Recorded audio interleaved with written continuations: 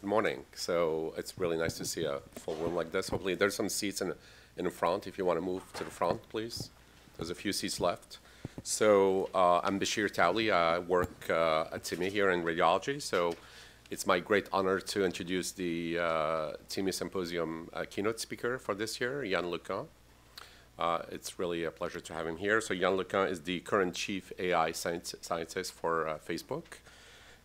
He is also the founding director of the NYU Center for Data Science. He's also associated with NYU. He's a Silver Professor of Computer Science there. And he's also a member of the National Academy of Engineering. Just a brief biography about Yann LeCun. He actually trained as electrical engineer back in France, and then received a PhD in the Université Pierre Marie Curie in Paris, in France, and then moved to North America briefly to University of Toronto, who was a postdoc for a couple of years, and then took on the job of in charge of the head of image processing research at AT&T Lab in New Jersey, and then moved again to NYU in 2003, where he was founding the NYU Data Center, and has been associated with Facebook since 2013, where he has been leading the research on machine learning, deep learning, algorithms, and also robotics and computational neuroscience. So it is really highly relevant for us as radiologists and imaging scientists to get speakers and talk about AI. This is really coming to us, and there's a lot of misconceptions among radiologists, a lot of fears, and I think hopefully he will explain to us what we need to do, how can we embrace it. And so without further ado, I'd like to introduce Yann LeCun for his lecture titled Power and Limits of Deep Learning for Image Understanding. Thank you. Thank you, Richard.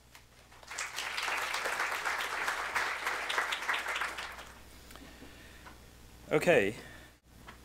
So I'm not going to give a talk on medical imaging. I don't directly work on medical imaging. There are, surprisingly, perhaps for some of you, there are people at Facebook who work on medical imaging. Facebook is trying to leverage all the technologies developed in computer vision and other areas for applications that are not directly related to any business that Facebook is interested in, and medical imaging is one of them. And we're actually looking for partners, so if you're interested.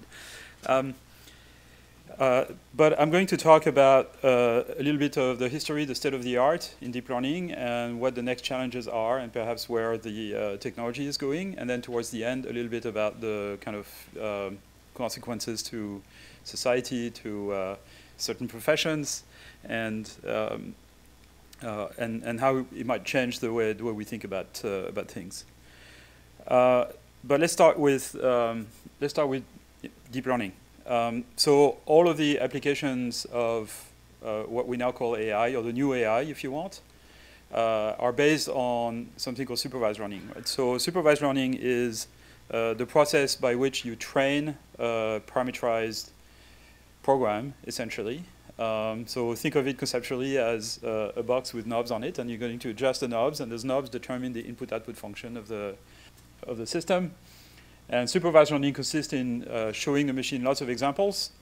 For example, if you want to train a machine to distinguish images of cars from images of airplanes, you show the image of a car. If it turns the red light, you don't do anything. If it doesn't turn the red light, you adjust the knob so that the red light increases in brightness. And then you show the image of an airplane, and same thing. If the green light doesn't turn on, you adjust the knob so the green light brightness increases. And this is surprisingly effective if you have enough data.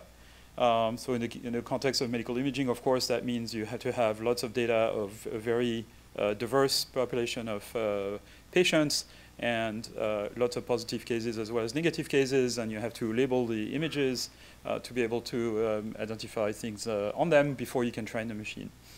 But that's been surprisingly effective for all kinds of applications, for speech recognition, translating speech into text, categorizing images or detecting objects in images, recognizing faces, producing captions for images, very useful for the visually impaired, classifying topics of a text, translating languages, things of that type. The reason why deep learning is called deep learning is a very simple reason. It's because those systems are built as kind of a cascade of modules. And because they have multiple layers, we call them deep. So the traditional, and this is by contrast with the traditional approach to pattern recognition that was really dominant until very recently, where you take a signal, an image, whatever it is, and you engineer a way of pre-processing this image in such a way that the essential characteristics that you are interested in this image are expressed, and then you plug a simple classifier that can be trainable with a few samples, but most of the work goes into designing this feature extractor. So deep learning basically has replaced this by what we sometimes call end-to-end training, but really that's what deep learning is about. So you feed the machine with essentially what is raw signal, a raw input, and you tell it what the ultimate answer is, and it kind of organizes the function of each of the modules inside the system so that it arrives at the right answer at the end. More modern deep learning systems are not built simply as a cascade of modules, but you can think of it as a graph of modules that kind of does this computation. And so the next question you might ask is, what do you put in those boxes? And that's also surprisingly simple. And that goes back to ideas that started popping up in the 50s, something called neural networks. There was a wave of interest in neural networks in the late 80s, early 90s, in which I was already working on this. And the idea of a neural network is you alternate linear operators. Essentially, think of an image as a list of numbers. It's an array of numbers, but think of it as a vector. Any signal, really, even text. And then you're going to multiply this by a matrix. So basically compute weighted sums of the input variables. And then you're going to take each of the components of the resulting vector and transform them to a nonlinear function. And the nonlinear function, in this case, is something generally very simple, like a half-wave rectifier. So something that just takes the positive part here. It has one kink in it, a nonlinearity. You have to have nonlinear operations in there, otherwise there is no point stacking layers. And then you repeat the process, multiply the result by a matrix, or compute weighted sums of variables, which is the same thing. And then nonlinearity, linear operation, nonlinear operation, etc. You alternate the two multiple times. So the adjustable parameters, the knobs that I was talking about earlier, are the coefficients in those matrices, and that's what we're going to adjust for training. And the way you do this is, in supervised training, you tell the machine, here is a picture that you're supposed to recognize, produce an output. If the output is incorrect, measure the discrepancy between the output you get and the output you want, and then figure out in which direction and by how much to change all the knobs so that the output you get gets closer to the output you want. And you can measure this through an objective function, basically measuring the distance between the two outputs, very simply. You average this over thousands of training samples, and now machine learning becomes an optimization problem, finding the minimum of a function with respect to the parameters, all the knobs of the machine. And that's done using something called stochastic gradient descent. So now the next question is, how do you figure out in which direction to tweak all the knobs so that the cost function, the objective function, goes down? And that's done through an algorithm called backpropagation, which I'm not going to go into. These are the only equations in my talk. And I'm not going to explain them, but it's basically a practical application of chain rule. It's not a particularly sophisticated concept in mathematics. You learn this depending on which country you are in first year of college or in high school. But it's very simple. It consists in basically propagating signals backwards in the graph of operators that constitute your neural net, so as to compute basically sensitivity factors that tell you in which direction each knob should be changed. Each coefficient in those matrices should be changed so that the output goes in the right direction. Now, back in the late 80s, one of the things I'm known for is something called convolutional networks. So it's a particular way of connecting those things with each other, or specializing the type of linear operators that are used in those architectures. And the architecture of the convolutional net actually takes its roots in classic work in neuroscience. So there's Nobel Prize-winning work in neuroscience by Hubel and Wiesel in the late 50s, early 60s that showed how the primary visual cortex area neurons are connected with each other. They look at a small receptive field in the visual field, and then there are complex cells that sort of integrate the activities of those things. And it turns out you can turn this into an architecture of a neural net. And that's what a convolutional net is. And there were ideas along those lines by a gentleman called Kunio Fukushima in the 80s. in the early 80s. But I sort of worked on this when I was at Bell Labs in the late 80s, about an hour south of New York City, here in Homedale, New Jersey. We came up with this architecture, which initially we applied to handwriting recognition, because that was the only task for which we could get data. And also, it was simple enough that the networks that had to be built to solve that problem were small enough that we could run them on the computers at the time. So basically, a convolutional net is a particular type of neural network where the units are connected to a small number of units in the previous layer. And there's two types of units, really. The ones that have weighted coefficients, the computer weighted some of their inputs, pass them through a nonlinearity. And there's another type called pooling, which sort of integrate the activations of those units over an area. And the purpose of this is to build a little bit of distortion and shift invariance. And so this is an example of a convolutional net, kind of vintage 1990s or so, that is trained to recognize handwritten digits in this case. Each column is a different layer, so the signal goes from left to right. And each pixel represents the activity of one of those units. Sometimes people call them neurons. I don't like to call them neurons because really they're so much simpler than actual neurons. But this is sort of the dream of a neuroscientist, of being able to actually examine the exact state of every neuron in a nervous system. So here we can do this because it's software. What happens is that the system by itself decides how to represent the images so that as the signal goes from layer to layer, you get more abstract representation that kind of capture the nature of the input and sort of eliminates all the irrelevant information. In this case, the position of the tree or its special shape doesn't really matter. Very quickly, we realized that we could use those systems not just to recognize objects, but also to detect them and localize them, and also recognize multiple objects simultaneously. And that turned out to be really important for practical applications, like, say, reading checks.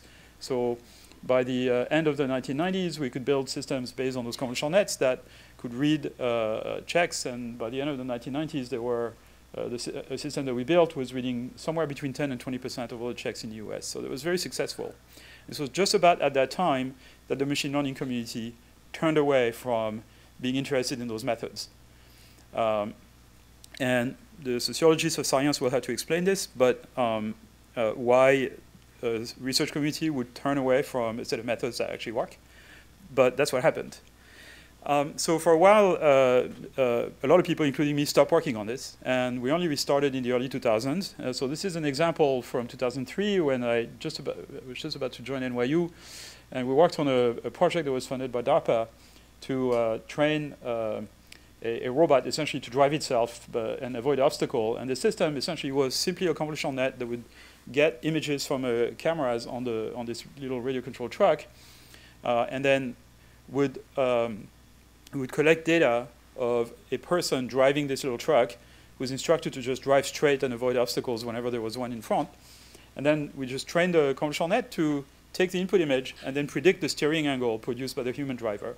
And then you let the truck drive itself through this so-called imitation learning process. And as you can see in the little video, it can sort of navigate its way through complicated obstacles. We showed this to DARPA, and they said, that sounds really great. We should start a bigger project on this. And they started a project called Lager, in which we participated, where the robots were built for us at Carnegie Mellon. And we used the convolutional net to train this robot to basically drive itself in nature. And what's interesting about this is that the labels that are used to train the system to figure out to drive were actually automatically generated. So what happens here is that you can write the program that identifies from stereo vision using 3D reconstruction from multiple cameras.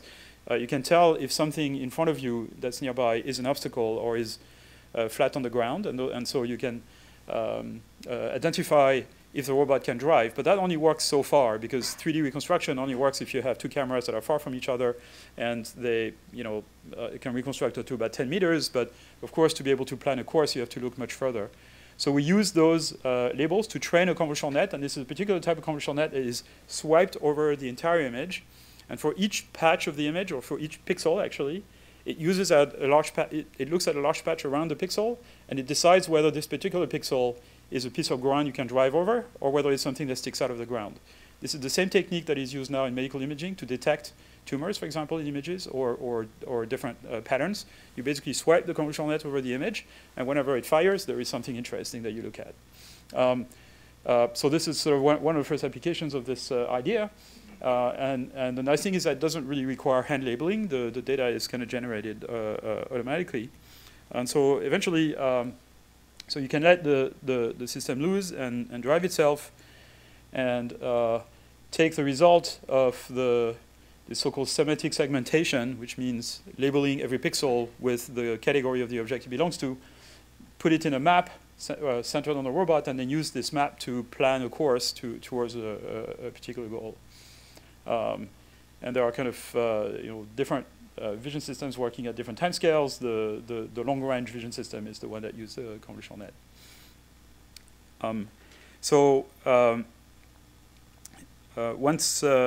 Once the system is trained, you'll see in a moment how it behaves when it's let loose. So here's a robot trying to get to a goal, and two very annoying students trying to stop it from doing it. They're entitled to do this because, and they're pretty sure the robot is not going to break their leg because they actually wrote the code and they trained it. So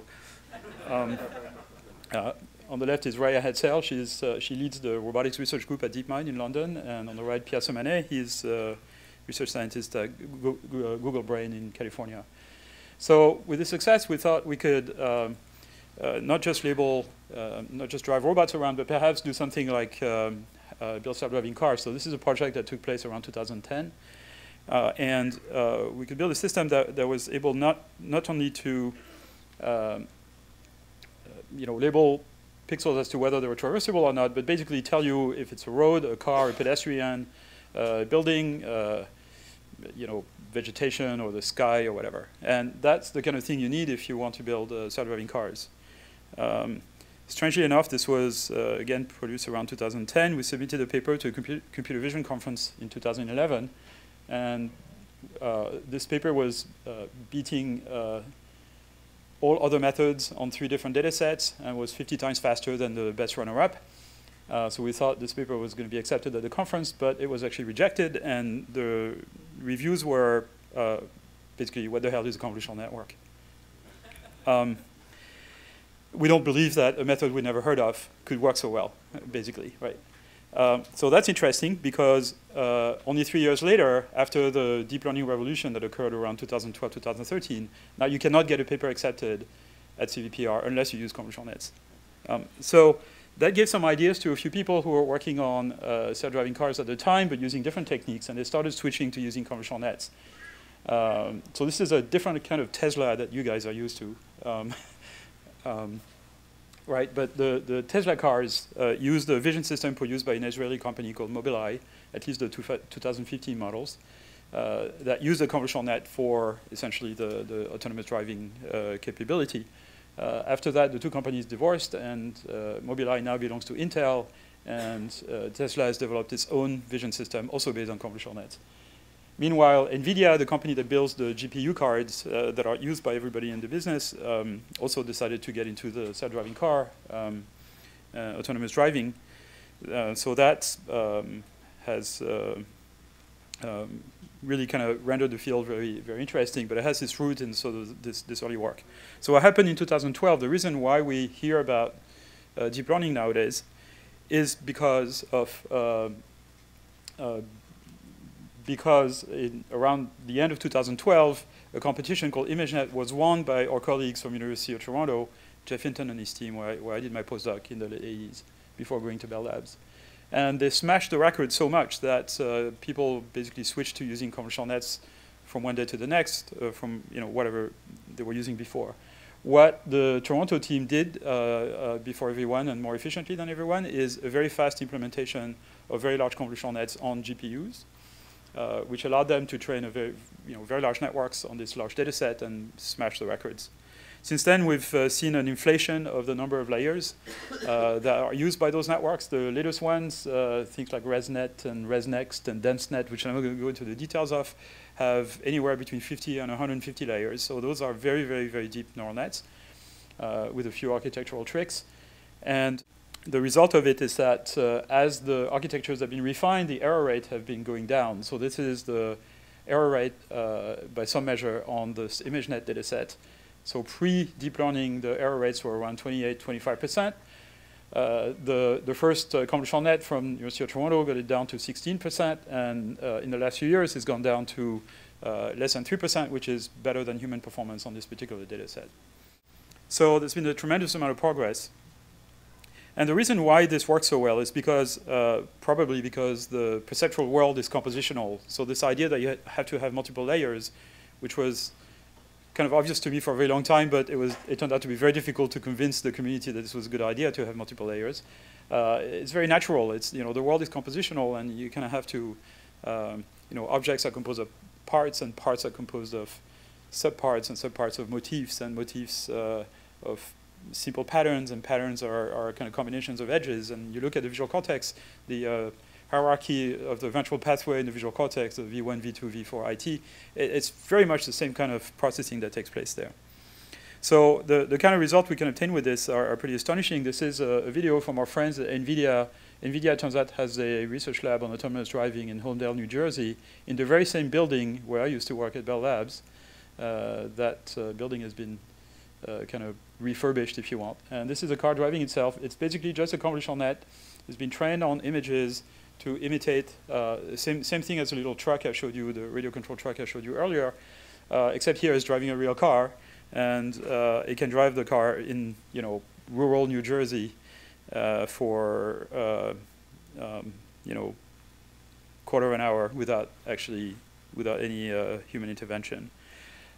More recent progress in computer vision, which I think are more relevant to medical imaging, is something called mask-car CNN. So this is a technique that was produced at Facebook AI Research in California, and the code is open source. A very simple, conceptually, a very simple method that allows to produce outputs of this type. So this is really what you need for medical imaging. You have an image, and you have the system essentially not only identify all the objects in the image, but also draw an outline of every object in the image. And this system requires only a small amount of samples that have been explicitly outlined. It can be sort of trained with weak supervision. So here it can tell that there are 7 people in this picture, and it kind of draws the mask of each person, the baseball bats, the dog, etc., the wine glasses, the wine bottle, the computers in the back, the people that we see only part of, the sheeps or whatever, etc. So that works really extremely well. And the code is available. It's been pre-trained on a bunch of images, and it's a relatively simple matter to fine-tune it on whatever data set you have. It's called Detectron. Detectron is really kind of a name for all kinds of vision techniques that have been coming out of Facebook.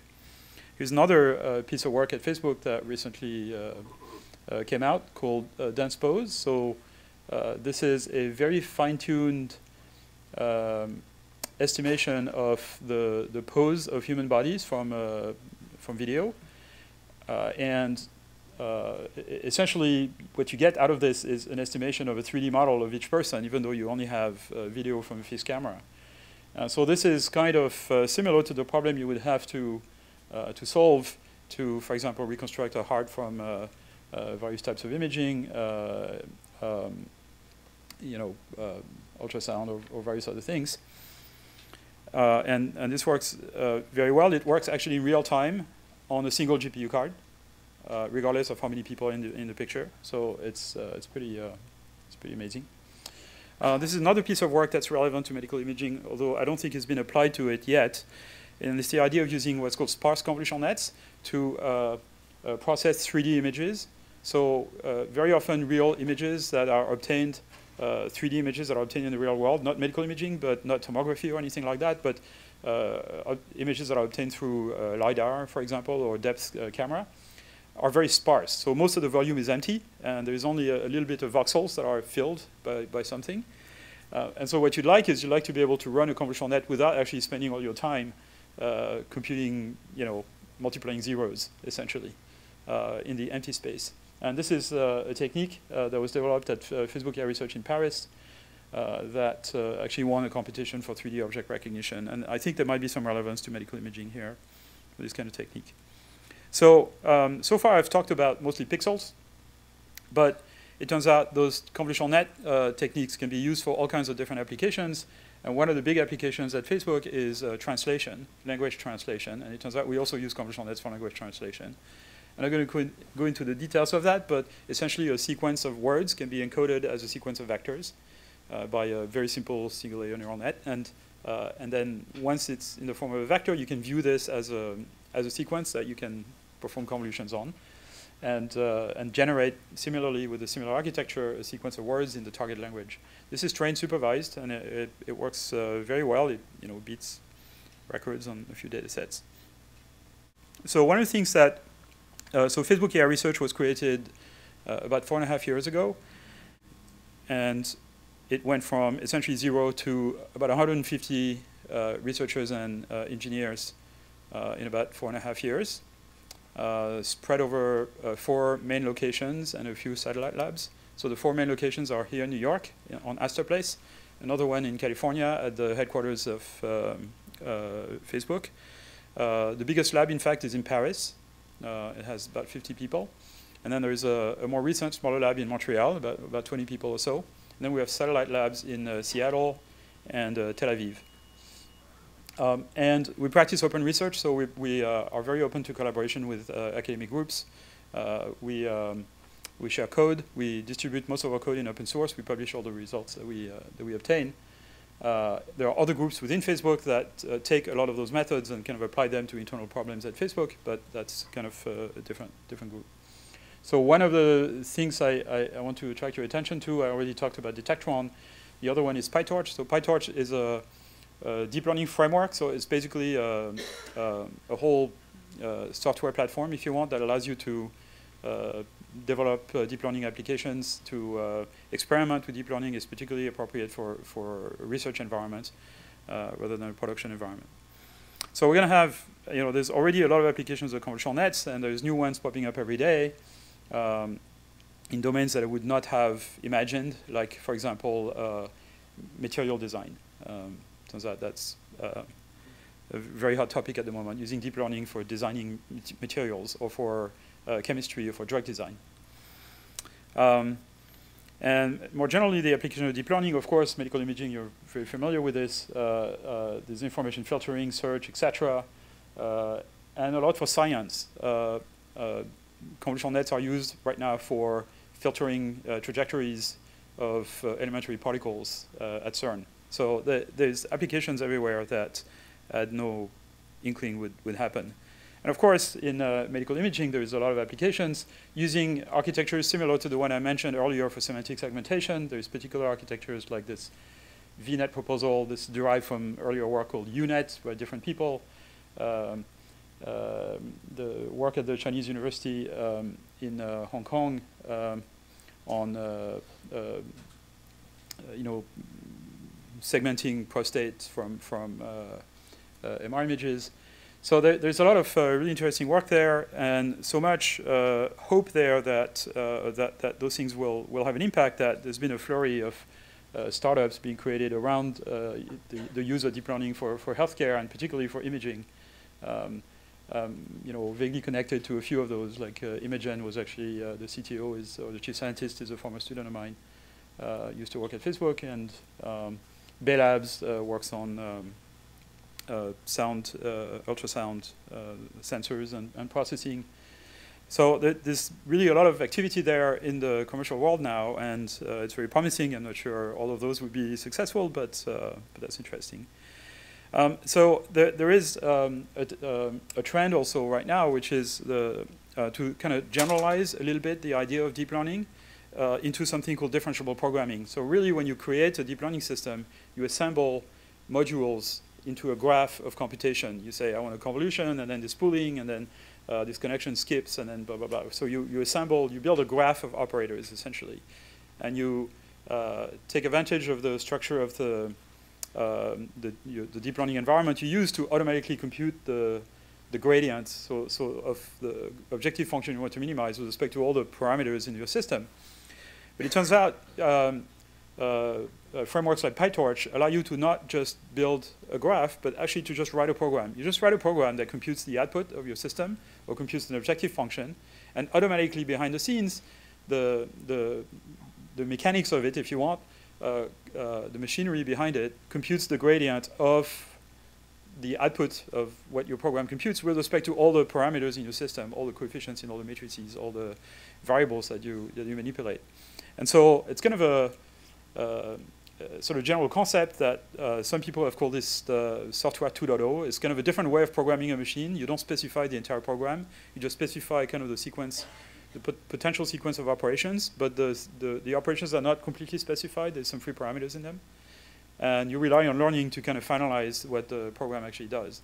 So this may actually, there might be a lot of people in the future who actually produce this kind of software as opposed to the kind of software we're used to today.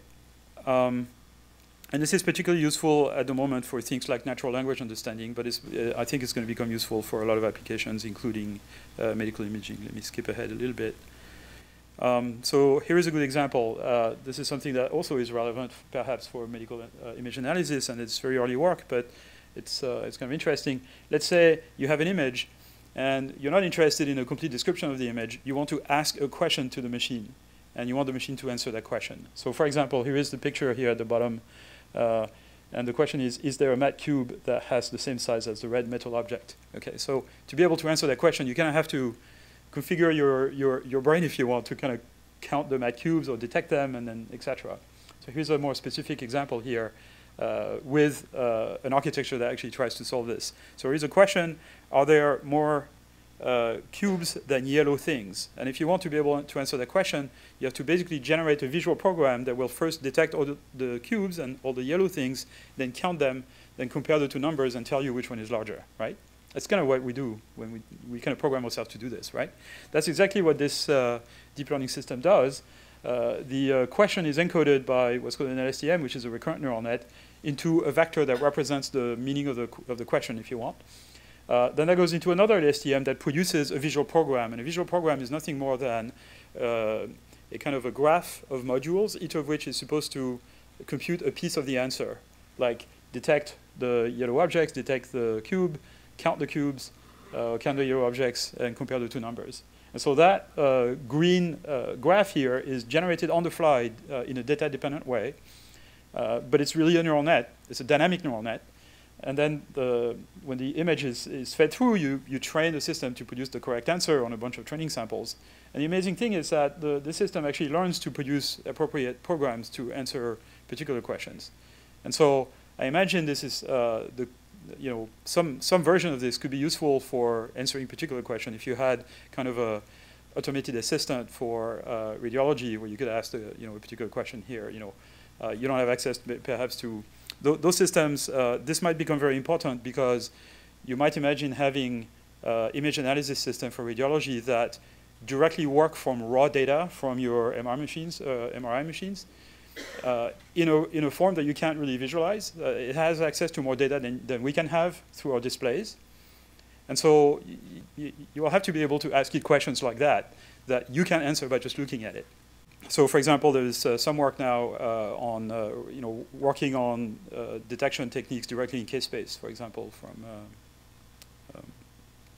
imaging. There's some also exciting work, which is perhaps a few years away from practical applications in medical imaging, but I think very promising, which is the idea of applying convolutional nets or similar methods to data that does not come to you in the form of a multidimensional array. So it's not a 2D image or 3D image. It's basically a function on a graph. So imagine, for example, that you do brain imaging. The shape of the brain, of course, is not the same for everybody. So you'd like the convolutional net to be kind of to conform to the shape of the brain you're looking at, and really sort of analyze the cortex area, for example, and adapt to the local shape. And so there, the data you have is not a fixed 3D volume or 2D image. It's really kind of a function on a graph. You can sort of map a mesh on the brain and sort of remap this mesh for different brains so that similar areas are in similar place in the graph. And so there are techniques to do this. They have not been applied to medical imaging as far as I know yet, but it's very promising. And I expect to see very interesting stuff from there. Michael Bornstein, a bunch of co-authors, and myself wrote review papers on those techniques. If you are inclined to look at this, I think there is a lot of things to do in this area. Okay, there is another type of learning that people are really excited about called reinforcement learning. And reinforcement learning is a technique by which you don't tell the machine the correct answer. You tell it whether the answer it produced was right or wrong. So that's been smashingly successful for getting machines to play games. You can train machines to play Doom, for example, to superhuman level. And this is the video from a Doom competition that a team from Facebook actually won 2 years in a row. Of course, that's a technique that is was used by our colleagues at DeepMind to train a system to play Go called AlphaGo, and it's AlphaGo 0 also, where the system is trained basically from scratch without knowing pretty much anything about the game beforehand. So this is very successful, except it requires many, many, many trials for a reinforcement learning system to learn a task. In fact, if you want to get a machine to play a simple Atari game, for example, it takes on average, for the best reinforcement learning methods that we have at the moment, about 80 hours of training for one game. Whereas to reach kind of human performance, if you want. Whereas a person can reach that performance within minutes of playing. So there's obviously something we're missing about how humans and animals learn. If we were to use reinforcement learning today to train a car to drive itself, it would have to run off a cliff maybe 50,000 times before it figures out it's a bad idea to run off a cliff. And then another 50,000 times to figure out how not to drive off a cliff. So that's the problem. It works for games because in games you can make mistakes. It doesn't kill you. In the real world, any mistake you make can kill you, right? And in medicine, any mistake you make can kill other people. I mean, it's so there's a problem with the real world, which is it's a dangerous place, and also you can't run it faster than real time. So you can't have a system have millions and millions of trials to learn something, except in certain cases. If what you're training the system to do is figure out what to show you in search results, things like this actually work, because there are millions of users, billions of users on the internet. So what are we missing to get to real AI? Sort of the type of AI that we observe not just in humans but also in intelligent animals. And here are the things that we can get with current technology in green on the left, and the things that we can't get yet because we don't have the kind of learning techniques that people are able to do. So we can have safer cars, autonomous driving, better medical image analysis, personalized medicine, as we just heard, translation that's adequate, not great, useful but stupid chatbots. Search, retrieval, filtering of information, etc. A lot of applications that are going to penetrate all corners of the economy over the next decade or two. But we can't have machines that have common sense. We can't have intelligent personal assistant, at least not personal assistants that we can talk to in a non-frustrating way. We can have household robots. It's impractical today to actually build a robot that can fill up your dishwasher. I mean, it's a very simple task, but we don't know how to do that. And we certainly can't have artificial general intelligence, so machines that have some autonomy and adapt to new tasks. So what are we missing? Like let's look at babies. So babies learn a huge amount about the world, basically just by observation, with very little interaction with the world in the first few weeks and months of life. Basic things like the fact that the world is three-dimensional, the fact that there is object permanence. So if I take an object and I hide it behind another one, it's still there. Babies below 2 months old probably don't know this yet. And then notions that are pretty obvious that if an object is not supported, it's going to fall. Kind of basic notion of gravity and intuitive physics. Babies learn this between the age of 6 and 8 months. So if you show a little scenario at the top here of a little car that drives off a cliff and doesn't fall, a young baby before 6 months would say, sure. I mean, it won't say anything, but would react as if this is normal. That's the way the world works. No problem. After 8 months, they go like the little girl here at the bottom left. they're very surprised, and their eyes go like this, and they pay attention, and you can measure this, right? So this is the technique that psychologists use. So I stole the slide from Emmanuel Dupoux, who's a developmental cognitive psychologist in Paris, who studies the early development in children, particularly language acquisition. And so you can measure how surprised babies are, and when they're surprised, that means their world model has been violated.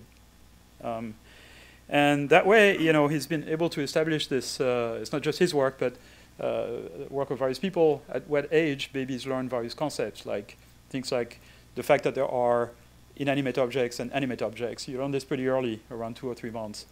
Object permanent is probably before 2 months. It's hard to measure before that. Stability and support, gravity, inertia, conservation of momentum, this kind of stuff. That comes around between 6 and 8 months. And so, at that age, kids basically are completely helpless in terms of motor control. Most of what they learn is by observation. But what they learn is an enormous amount of background information about how the world works. And that's what we don't know how to do with machines. So we'd like to be able to get machines to learn a lot about the real world just by observation, so that when they need to learn a task, then they can use this background knowledge and learn the task very quickly, which is basically how we think human, or how I think human and animal learning works. And to some extent, the essence of intelligence is the ability to predict. So perhaps a hypothesis is that this kind of learning is based on prediction.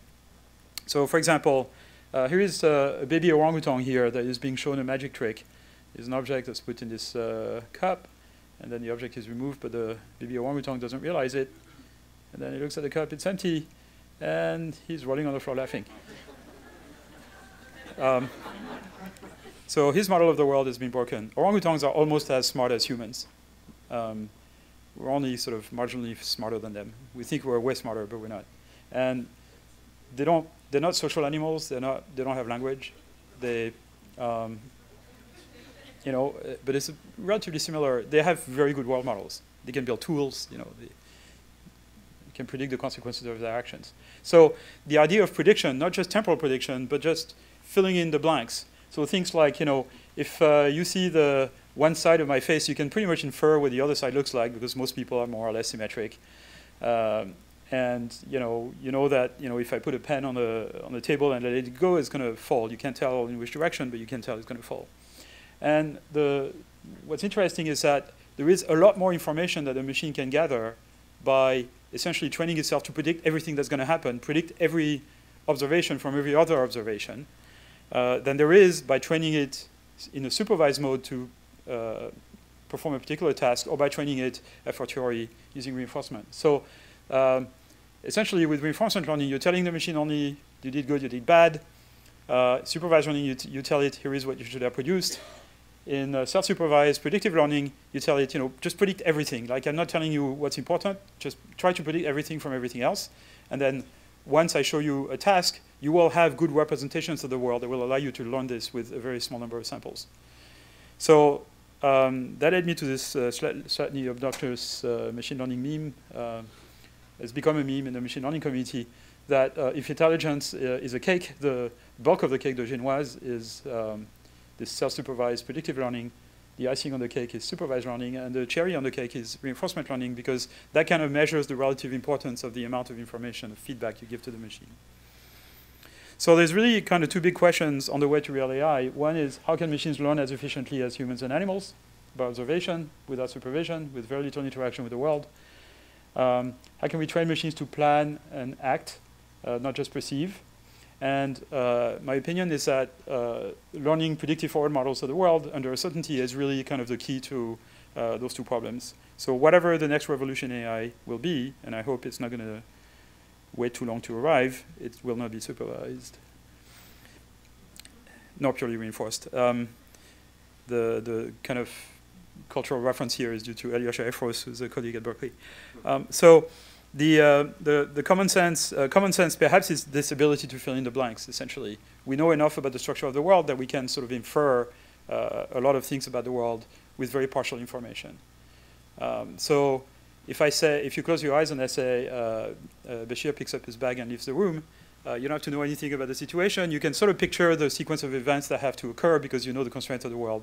He's not going to fly away, and is not going to dematerialize. He's probably going to stand up and extend his arm and walk towards the door. He's not going to go right through the wall.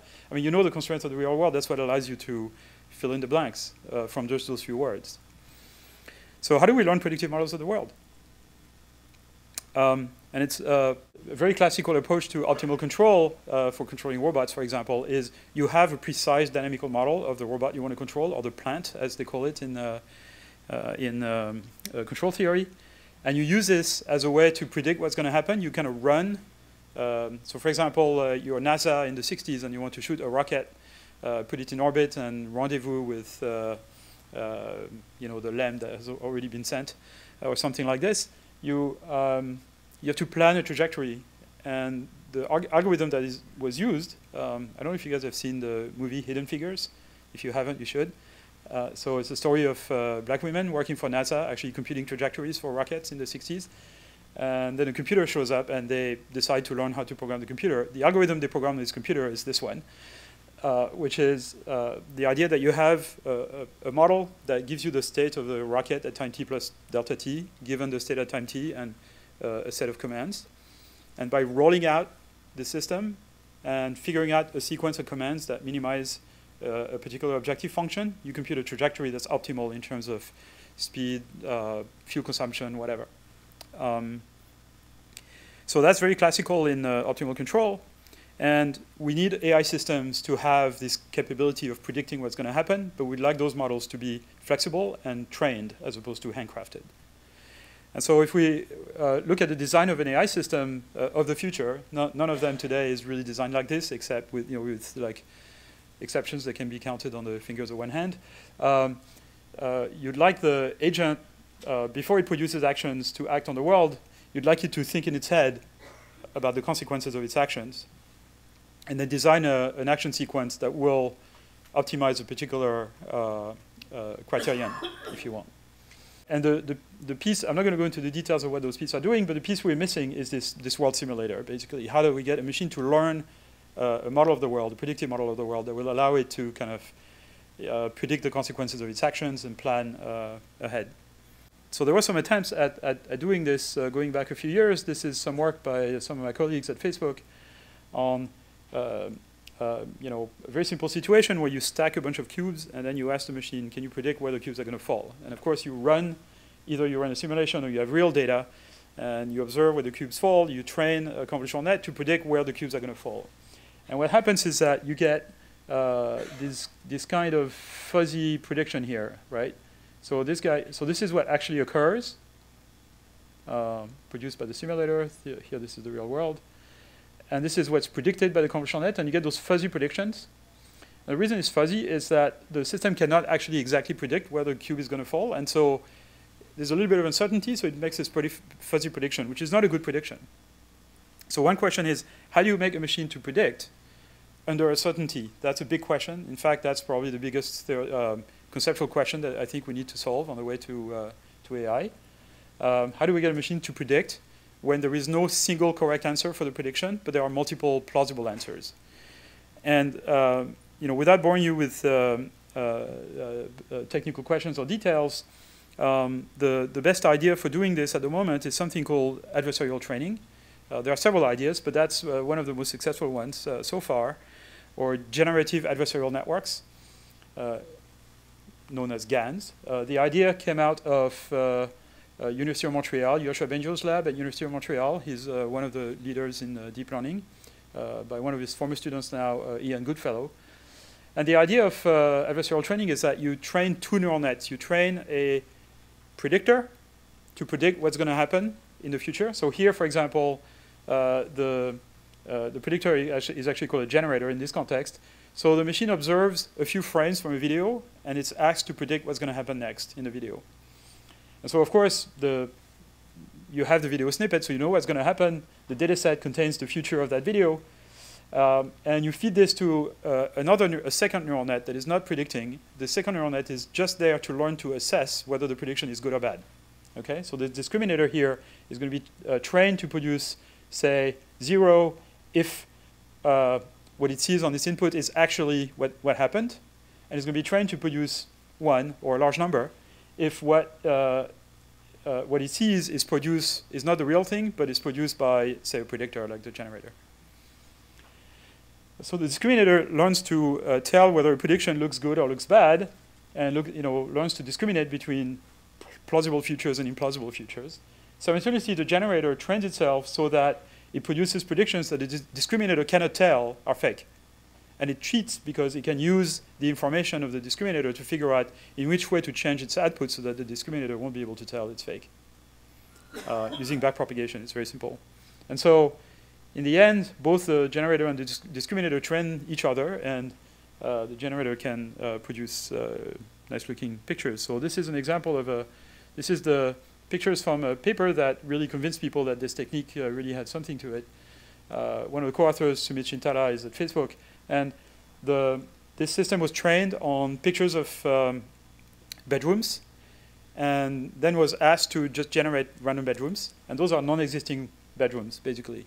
So the neural net takes a bunch of random numbers, and out comes the picture of a bedroom. And those are the bedrooms. It's pretty amazing. Low-resolution images. Here's something a little more impressive. This is work from NVIDIA from just a few months ago. In fact, the paper for this is going to be presented at the ICLR conference next week in Vancouver, which I'm the chair of. And these are high-resolution images that look like pictures of celebrities. But those are non-existing celebrities. So this network has been trained on photos of celebrities. And then you feed it a bunch of random numbers, and out comes a picture of a non-existing celebrity. So you can interpolate between celebrities if you want.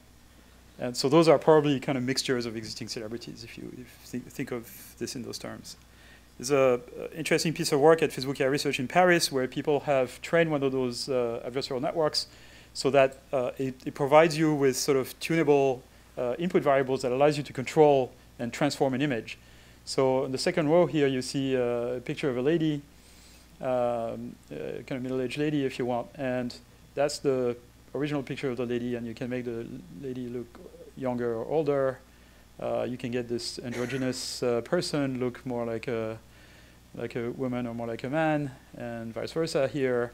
So it gives you sort of adjustable parameters. That's pretty interesting. But we've been trying to use adversarial training for this problem of video prediction because we'd like systems to learn how the world works. And so these are a few examples of predictions from video snippets where the first 4 frames are observed and the last 2 frames, indicated by the red contour, are predicted. At the top right, you see those fuzzy predictions. This is a result of using traditional supervised learning to train a convolutional net to predict the future. And it predicts those fuzzy predictions because it's not able to pick among all the possible futures which one is going to happen, so it predicts the average. Whereas adversarial training lets the system predict one particular instance if it wants.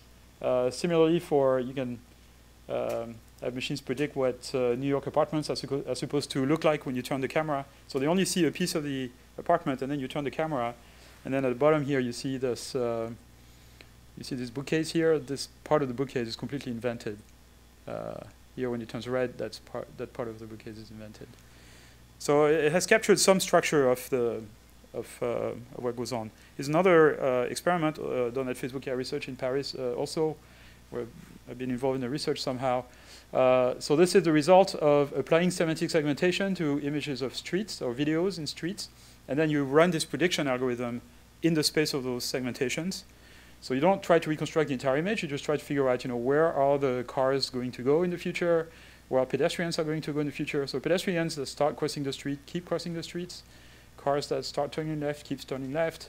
So it gives you a good model of predicting what's going to happen, and that's very good if you drive. You'd like to have a good predictive model of what's going to happen.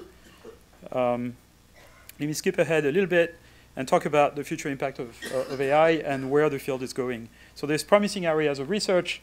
As I said, marrying deep learning and logical reasoning, replacing symbols by vectors, logic by algebra, self-supervised learning, learning hierarchical representations of control space, instantiating complex abstract action plans, etc. There's more theory work that's been done. The deep learning is not completely understood theoretically, and there's a lot of work going on in there. And there is work that's kind of more computer sciencey in designing compilers for those differentiable programming environments. Ultimately, there's an interesting phenomenon that's happening, which is that we are building artifacts before we do the complete science. We don't have a science of intelligence. There is a theory for learning, but no real science for intelligence. But in fact, historically, scientific fields have been developed because of an artifact that was particularly interesting. So people started building telescopes and microscopes before optics was figured out. Before I ran out of brain cells, which may happen faster than I desire. Okay, so clearly AI is going to change the way we think about things and the way we look at society. It's already the case, for example, that material goods are extremely cheap compared to everything else. So you can buy a Blu-ray player, an incredibly sophisticated piece of technology for $47 on your favorite online store. And it's incredibly sophisticated. It's got technology in it that didn't exist 10 years ago. Blue lasers, H.264, compression, all kinds of stuff. On the other hand, you want to buy a handmade ceramic bowl. Technology is about 8,000 years old, if not more. It's going to cost you $750, I mean, at least from this vendor. What's the difference? The difference is human experience, right? The ceramic bowl was made by a person. The Blu-ray player was made by a machine, essentially, or by a bunch of machines. It's very little human intervention. You can download an opera or a song or an entire album for a few bucks. If you go to a performance at the Met, the most expensive ones are about $800. The cheaper ones are like $200. So we give value to authentic human experience, and things that are automated basically go down in value. So that's what's going to happen. Things that are going to be automated by AI are going to get cheaper. And what that means is that we're going to do more of it. Okay, it doesn't mean that the people doing it, like say, if a big chunk of radiology is automated by AI system, it doesn't mean we're going to need fewer radiologists. It means that we're going to do more, more imaging. Delays are going to be shorter for diagnosis. And the radiologists are going to be able to concentrate on the interesting cases because the simpler ones are going to be just filtered out by AI. So it's going to transform the profession, there's no question, but it's not going to make it go away. I hope I'm reassuring a few people here. I don't know if you're worried about it, but it's not going to go away. It's going to transform the profession, there's no question about it. So there's an interesting thing that economists are saying, which is AI is a general purpose technology. So I never thought of this way, but I went to a workshop of very famous economists who were talking about AI, and they talk about it in terms of a general purpose technology, which is a technology that's going to penetrate all corners of the economy. And what they say is that, of course, as technology progresses, the skills of people, of the workforce, kind of trails behind a little bit, right? There's a bunch of people who haven't been trained to deal with the new technology, and will have a hard time getting jobs because the professions are changing, right? And they're not adapting fast enough. But what the economists are saying, so I was worried that perhaps with the acceleration of progressive technology, there could be more and more people trailing behind. But economists are saying, actually, it's the proportion of people trailing behind that limits the speed at which the technology actually penetrates the economy. So the reason it took 20 years for computer technology, for example, to actually have a measurable impact on productivity is because it just took 20 years for people to train to use a mouse and a keyboard, essentially. That's what it comes down to. So the same thing is going to happen for AI, which means if a country or a region wants to take advantage of the transformation of AI, it has to invest massively in education, and particularly adult education. So I'm going to stop here, and thank you very much for your attention. Thank you for this amazing overview and for the positive note at the end.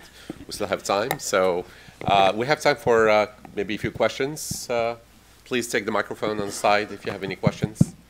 So the first question is that, according to your opinion, so why did deep learning become so successful in the last few years, but not more earlier?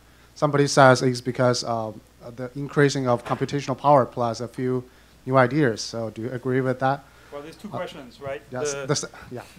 The first question is, why did it become successful in the last few years? And perhaps the answer is, there's a few tricks that we came up with over the last few years, but that's not that important.